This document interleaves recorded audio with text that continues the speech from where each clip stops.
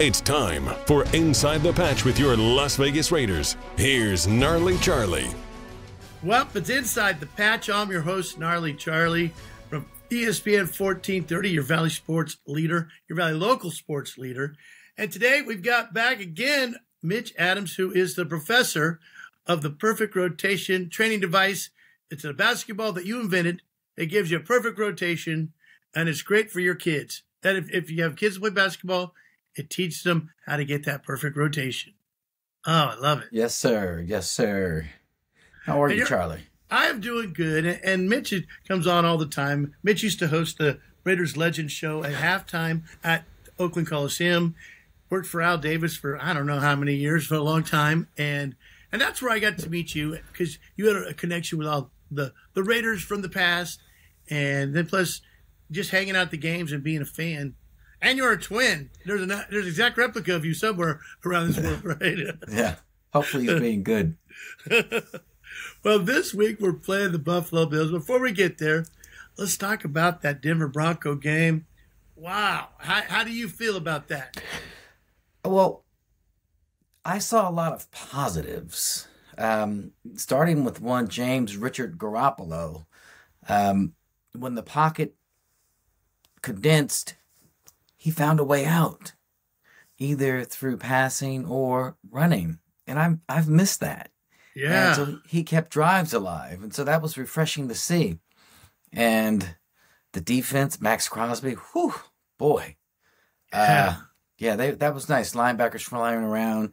Defensive backs, they did fairly well. There were some glaring errors, but first game of the season. So I'm happy we go in. Because if you looked at the schedule, you'd say, I'd split those first two games and come back home against Pittsburgh 1-1.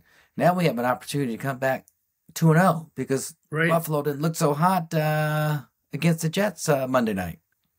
Now you talk about a crazy game, but how about us? Our first drive, all of a sudden, Garoppolo is in the tent, and I was like, going, "Oh my gosh, already? I mean, you can't even get through the first half." Yeah. But it was good to see how angry he was about that, and that he didn't really want to go in. And I was like, oh, come on. That was. I know exactly how the Jets fans felt because I'm like, oh my God, we're gonna lose this guy, and we don't really get a chance to see what he can do for us. Right. But luckily, he came back, and we won that game. And I felt like he had so much poise. It just like he was. It wasn't shaking him. He was not like sometimes when someone's back there, they just look like rattled, know?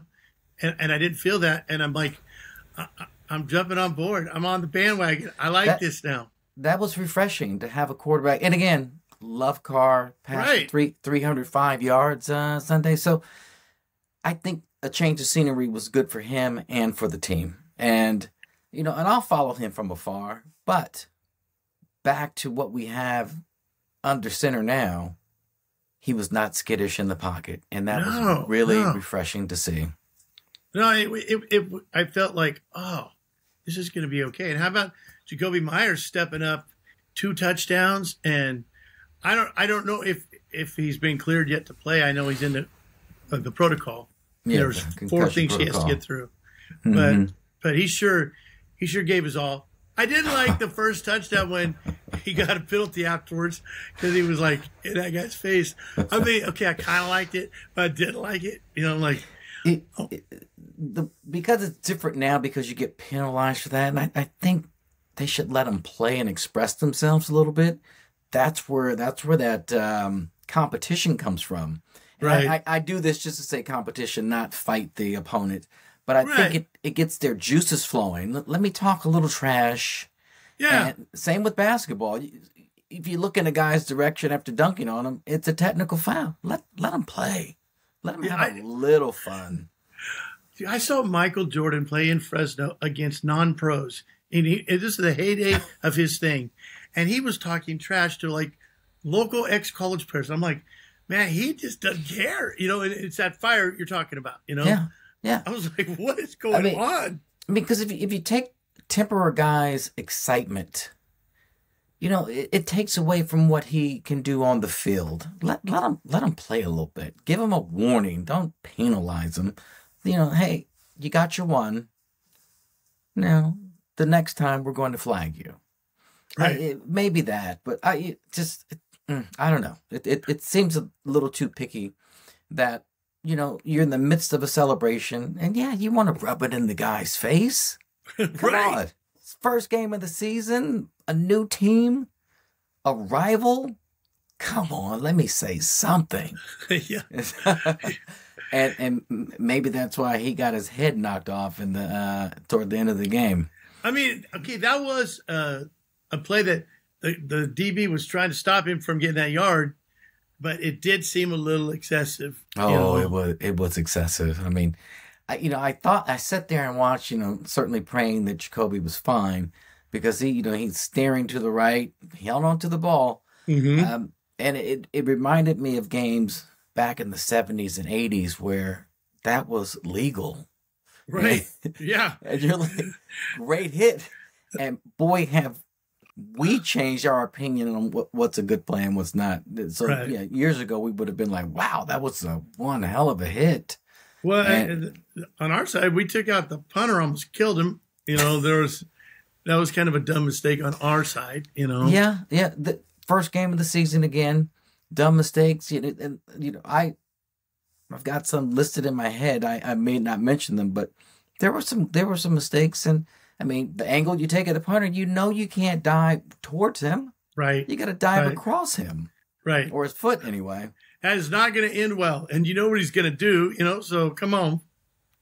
But, overall, though, I thought Josh Jacobs, he might have been missing a beat. A little bit.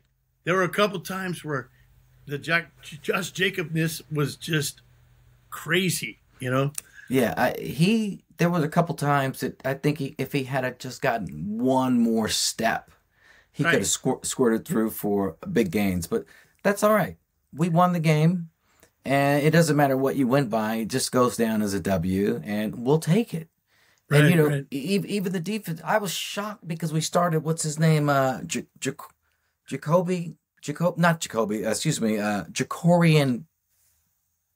Bennett. Yeah. Number 0. I'm looking up, I'm like, who's this guy? But I did a little research on him, and in Raider fashion, the guy runs a 4.3 40, so he has speed, and obviously he played well during the preseason. I mean, I didn't pay much attention because he was in there toward the second half of the preseason game. And so I didn't do enough to learn who he was. And I was a little shocked because I thought it was going to be Hobbs out there, but Hobbs is playing the slot. And he held his own. I mean, he got torched a couple times or used by the veteran receivers, but he's going to be okay.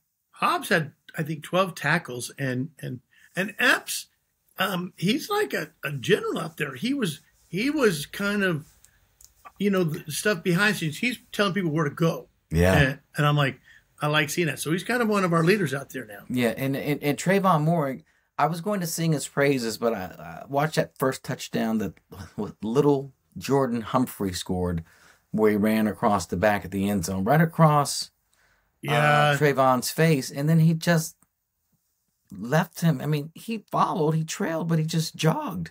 He didn't stay on his hip. Had he stayed on his hip, no touchdown. Right. But there was a huge gap, and he'll learn. He's out, he didn't practice today or hasn't practiced this week because of his thumb. I don't know what's going to happen, but he was playing well minus that play. And I do think having Marcus Peters and Marcus Epps there, the veteran leadership in the defensive backfield is really going to help him. The Marks brothers, I think we're going to have to get to that. I think it's what we're going to have to call them, right? I mean, it's like, I always say, between that first and second game, you'll really see a difference in teams. You really shouldn't make a judgment on a team till after the third game. It takes a little bit to kind of get your legs on you.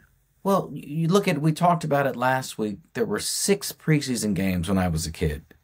And again, that was 4 guys to get into shape. Now it was 4 up until last year, or was it the year before? Now there are only 3. And so the evaluation process is taking place in these dual practices or these these combo practices with teams where you come in and they're controlled scrimmages, but it's against someone else, not your team. So guys, you got the game speed is a little different. And again, you mentioned our running back, was he there? Josh Jacobs, was he just a tad slow? Maybe.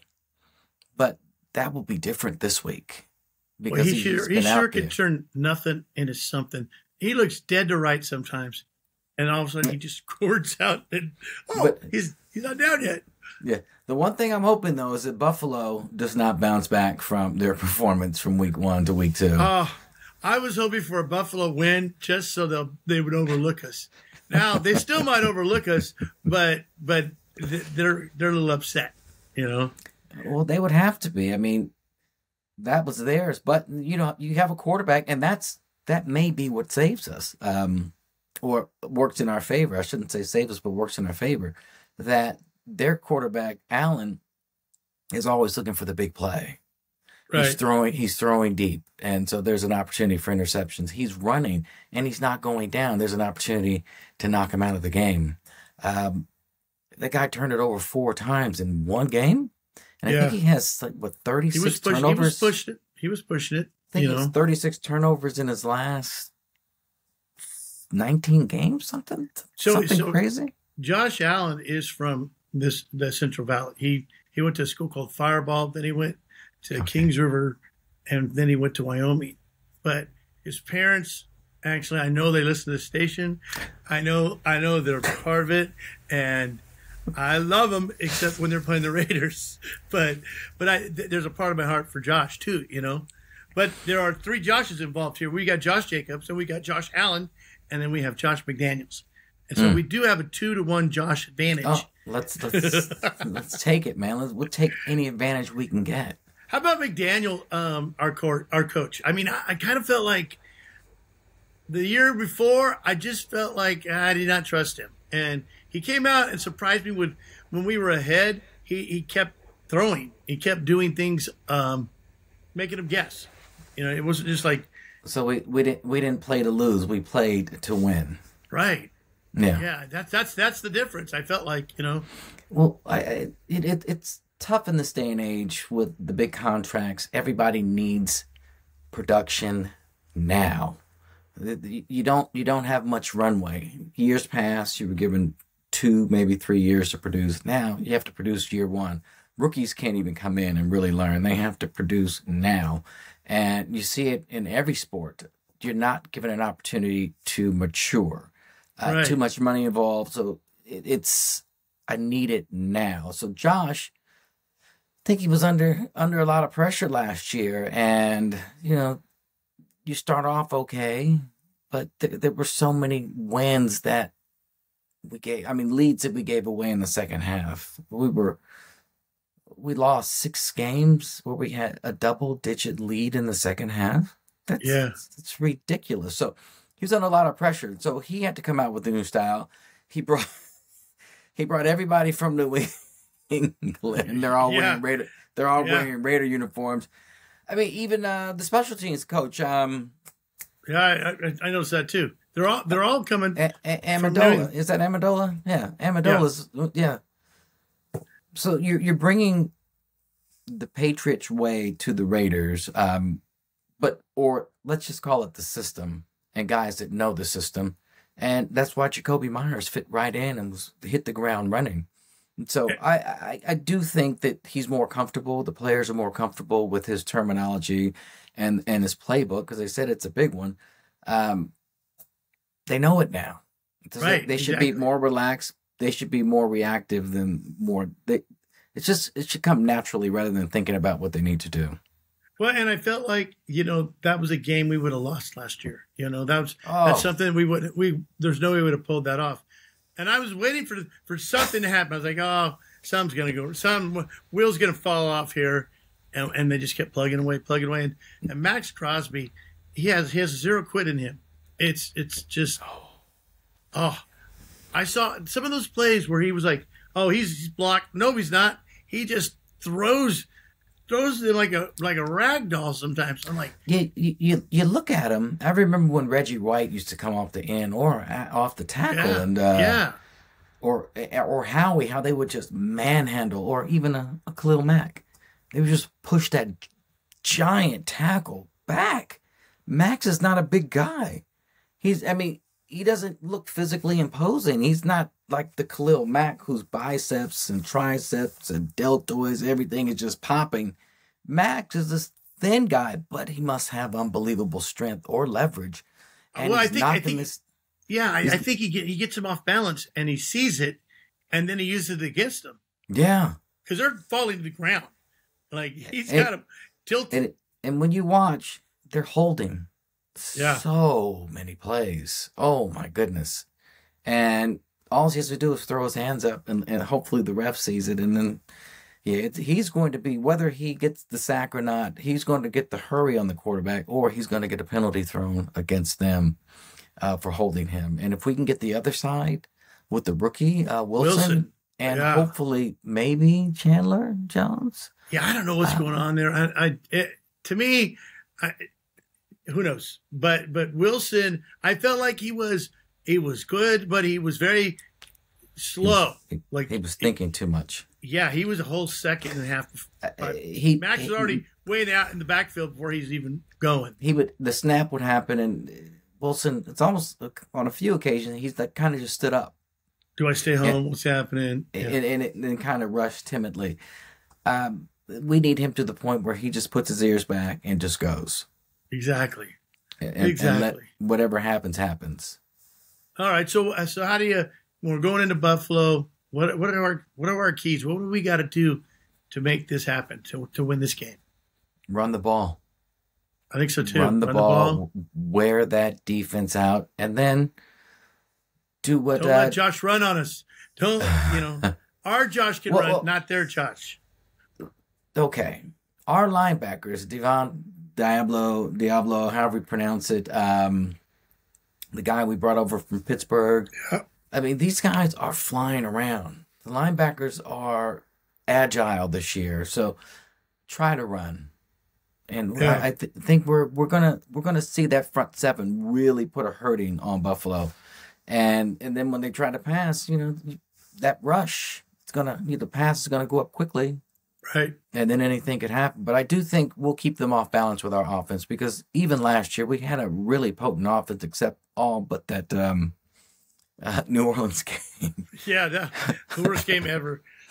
But we put points up in the first half of almost all the games we participated in, hence the double-digit leads in 6 games that we lost. And so we're able to score. So if we can come out, dominate on the offensive side of the ball, it'll give us the opportunity to put pressure on from the defensive side of the ball. And hopefully Josh makes the same mistakes. Josh Allen makes the same mistakes that he made against against the Jets. Not our Josh. Well, neither of our Joshes. All those statistics about Jimmy G, and he just wins. And now I'm starting to go, he really does. He just finds a way to win the game. You know? He's not breaking records. He's not throwing deep when he doesn't have to. He's short to medium range, and he's handing off, and he's scrambling to keep the down alive, or the downs alive. That's what you want from your quarterback. You don't need a home run every play. How about a double? Yeah, exactly. A triple every now and then. But if you're, you can have a guy hit 400, and if he's hitting singles all the time, he's going to help your team. And this guy's he's a 70% pass. I mean, his passer rating for the game was what, 109.7? Yeah, it was really good. I mean, I'm just not disappointed. I'm not. At first, I was like, "Why are we trading?" But I think you hit it on the head. I think Carr needed to change, and I think we needed to change, and I think, and that's good. So and again, in baseball, a singles hitter can help your team because he keeps you in play, and that's what James Richard Garoppolo does for us. Keeps us in play. It's so funny when you say that. I think someone's like a serial killer or something. But I don't want to call him that other name because that's what they called him across the bay here. So right. So I want to call him something different. That's good. I like it. The G-Man or whatever you want to call him. All right, James Richard Garoppolo. Yeah, well, all I know is this, that we have more Joshes and we have better chance. Our Joshes are better than your Josh. I hope so. Week. I hope so, too. Mitch, thanks for being on the show again this week. The perfect rotation. Where is that basketball? It's a basketball made to help your kids. So the perfect rotation, just in the name. Check it out, perfectrotation.com. It's very awesome. Professor, thank you, Mitch. Love you. And I'll see you next week. And beat the Tatonkas. All right? Go Raiders. Woo! We'll be back with more Inside the Patch on 1430 ESPN, your official home of the Las Vegas Raiders.